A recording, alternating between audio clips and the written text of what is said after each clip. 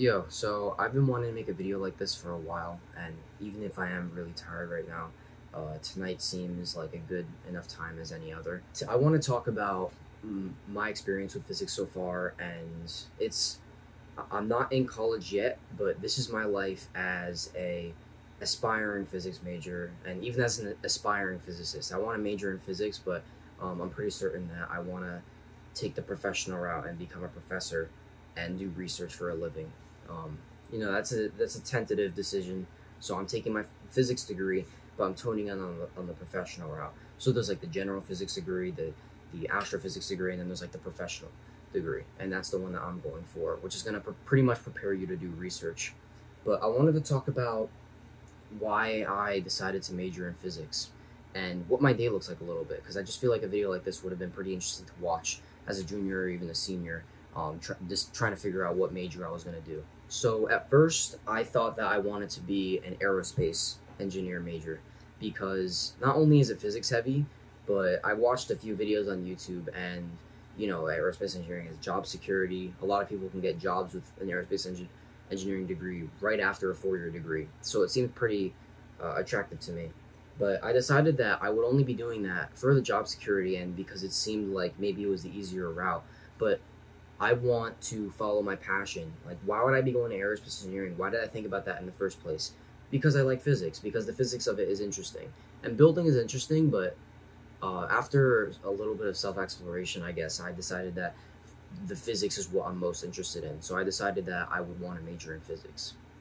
So that's how I decided I wanted to major in physics. And this was literally like at the beginning of my senior year in 2022, so this most recent year. Along with that realization, I also realized that I probably don't know as much physics as I would want to, even going into my first year. Of course, they're going to teach you from the basics, but I don't know. Physics is known to be a difficult degree. I wanted to make sure that I can put in the time myself and make sure I knew how to study properly, because throughout high school, I never really studied.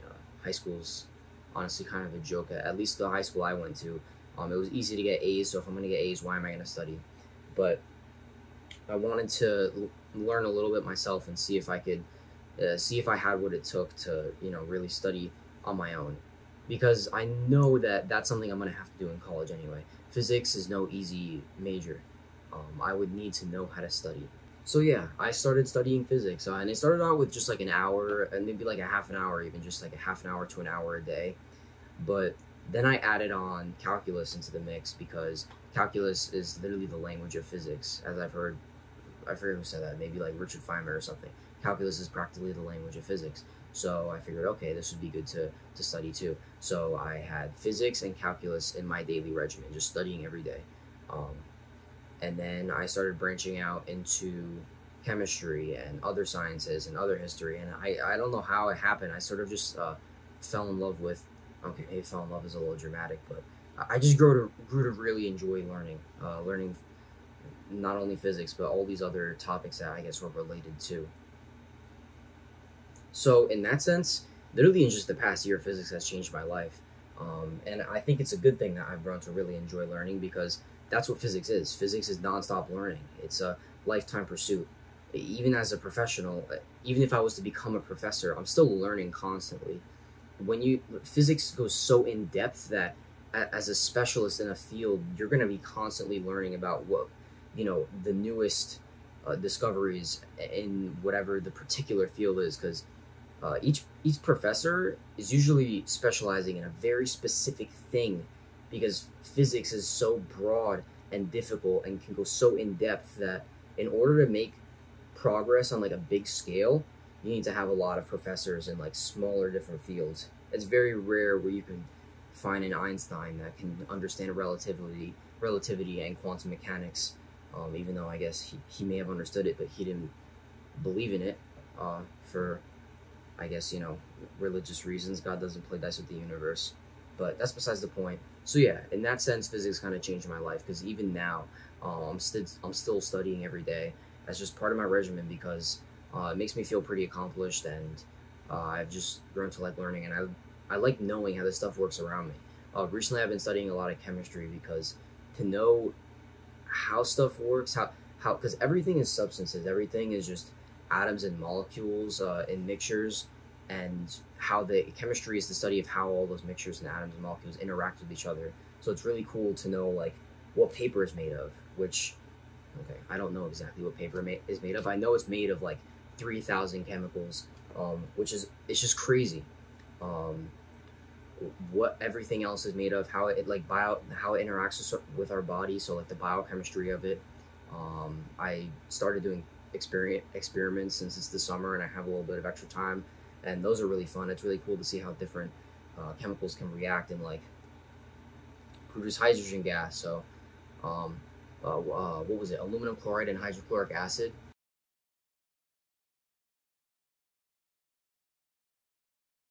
If you mix them together and put like in like an Erlenmeyer flask and put a balloon around the top, hydrogen gas is going to fill up the balloon and you can tie it off and light it on fire and it'll make a big explosion. That's one of the experiments I did this summer, and it's just fun, dude. Like, learning in itself makes you feel good about yourself. Like, oh, I accomplished this and that today, so, you know, it was a productive day. But it's also just fun. And that's another reason I'm really looking forward to majoring in physics, because studying it I've really, not only was it interesting, but now I really have fun learning and doing it. Physics has kind of literally like changed my life in that aspect. So yeah, that pretty much covers, I guess, what I wanted to talk about. But this semester, if anyone's curious, my schedule is going to be Honors Physics 1, Analytical Physics Lab, and then multivariable calculus. Since I'm in the honors program, I applied to take honors with calculus 3. Calculus 3 is just multivariable calculus, so honors calculus 3. I don't know if I got in yet, because apparently only like 80 students get in the entire university, which is like kind of crazy. But I guess since it's like an honors class, I don't know. But that's what I was told, at least for the specific section that I would be taking of honors calc 3 for this first semester. And then I'm taking elementary Japanese. I actually qualified to take 102, but I have to take 101 since it's full. It might sound kind of random, like, okay, this dude takes Japanese. But yeah, that's another thing I started learning. You can actually see, I don't know if you're curious. I got this is N1 kanji right here. And then I already mastered, okay, maybe not mastered, but I can read all of hiragana and katakana. So anything written in Japanese, in hiragana or katakana, I can read it. I might not understand what all the words mean. Like, I can read it and sound it out, but like, what does it mean? I don't know yet completely. The amount of words I know in Japanese is probably, I actually don't know. Like, maybe like, to give a rough estimation, I'd say I probably know like 1,000 words, which is really not a lot. There's so many words in every language. But so I'm taking elementary Japanese, those 3, physics and math class, and then English, unfortunately. Like, I like writing and reading, but English can be boring, I think. Is that it? Oh, and I'm taking a seminar on the flow of time. Okay, so I guess that counts as a physics course. That one's going to be really cool. It's how, like, just a vague explanation, it's how entropy increases in the universe over time. Essentially how the universe is constantly moving towards a more chaotic state. And I'm really excited for that. It's a seminar though, so it's not exactly a class. I literally just have to show up for like 3 hours every week on one day. And I'm not sure how it's going to work, but I just have to show up during the lecture and just maybe there'll be a little bit of work, but I'm really excited for that. That's going to be really interesting. And I think that pretty much sums it up. And I'm going to have a part-time job too, and I want to join the Society of Physics. Yeah, the Physics Society, I guess. And the Math Society. Maybe the Chemistry one too. I'm planning on making more videos like this because, I don't know, I kind of want to just like share my experiences in college and also have them on record for me to look back on and for me to just see like what was going through my head at the time, because I think that would be cool to look back on. So I hope this was entertaining, or maybe you, I don't know about learned something, but just got a better idea about what it would be like to study physics. I mean, I'm not even in college yet, so this is just like my experience so far. So yeah, leave a like, leave a comment, say something nice, maybe do what you gotta do, and hopefully I'll see you in the next one.